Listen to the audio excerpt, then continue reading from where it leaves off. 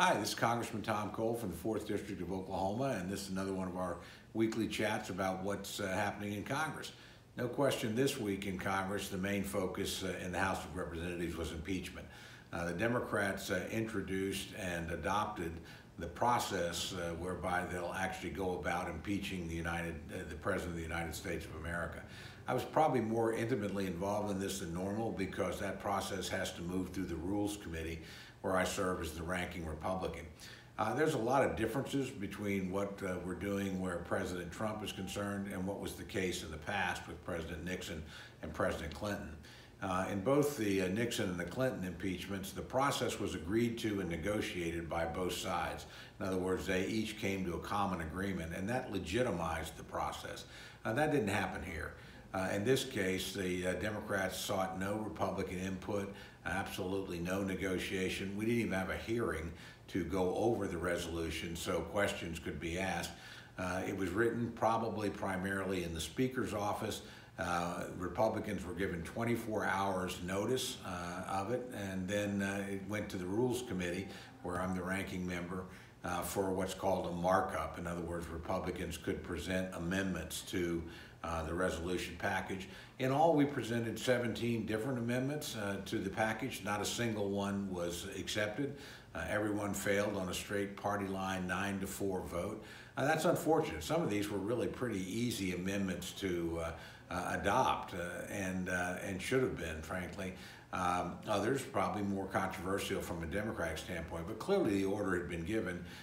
Look, we don't want a single word in this process changed. When people tell you the process is fair, it's not. Again, it wasn't a negotiated process. In the past, in the Nixon and Clinton years, there was only one committee, the Judiciary Committee, that pursued impeachment. In this case, there's about almost half a dozen, I think 5 different committees involved in the impeachment process. The president only gets a representative in one, that is in the Judiciary Committee, which is the final stop, so to speak. But the primary committee so far that's been pushing impeachment is actually the Intelligence Committee. There, the president has no lawyer, no ability to cross-examine, no ability to call witnesses, no ability to offer other evidence. And there certainly are some Republicans there, but they can't do very much without the permission of the Democratic chairman. They can ask questions, but any witness that comes, the Democratic chairman would have to agree to. On subpoena power, again, the minority can issue subpoenas, but once again, the chairman has to agree to those subpoenas. So it's a pretty one-sided process, to say the least. And you saw that reflected when the resolution was actually adopted on Thursday. It was a straight party line vote. Not a single Republican endorsed this process. That's pretty unusual in a caucus that tends to be pretty fractious and sometimes divided. And by the same token, on the Democratic side, there were only 2 defections, and not surprisingly, both of those individuals came from districts that President Trump carried. I think you have to look at this in 2 ways. Obviously, we'll go through the process. I don't think there's much question in anybody's mind here that the Democratic House will vote to impeach a Republican president.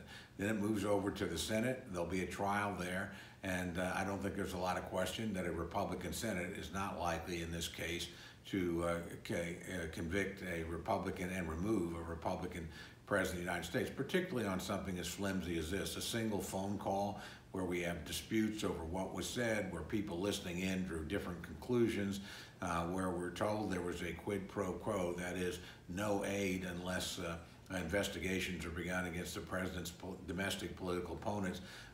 For those who argue that case, they have to explain, well, why did the aid eventually get there, which it did, and yet there were no investigations. So there was a quid pro quo. It certainly wasn't a successful one.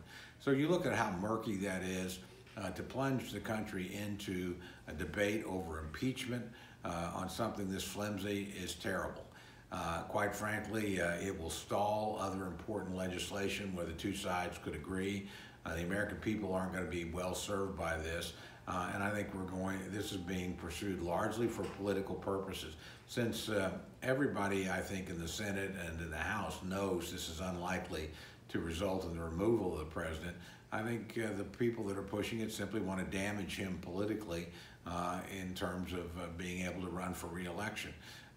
That's pretty sorry politics, in my view, when it puts the nation's normal business at risk. So I think this is a really reckless effort. If you remember at the very beginning, Speaker Pelosi said, "I'm not going to pursue impeachment unless there's significant Republican support for it and significant consensus among the general public."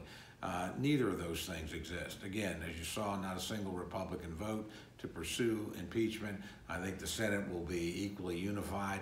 More importantly, the American people are sharply divided. I've looked at a lot of polls of this, and it's about 50-50 between people that actually tends to be sort of mid-40s and mid-40s, people that want him impeached, people that don't want him impeached.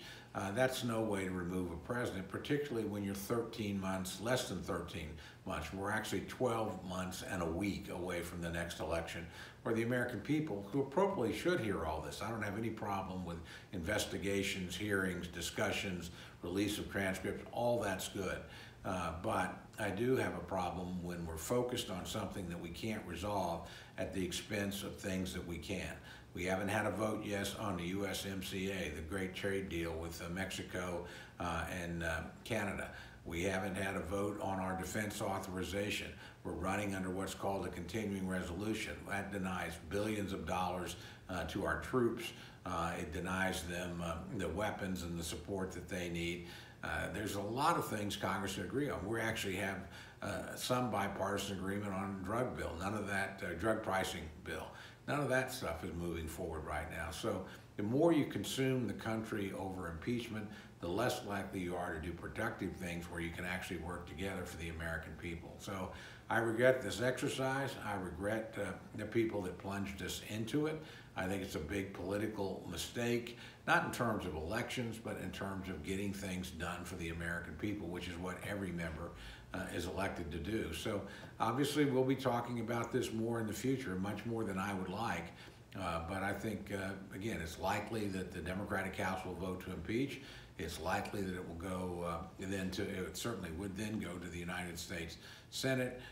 If that happens, I think it's extraordinarily unlikely that there would be a conviction or removal. Given that, I'm left to wonder why in the world are we pursuing this exercise when there are so many important things that we could get done that would make a difference in the lives of average Americans.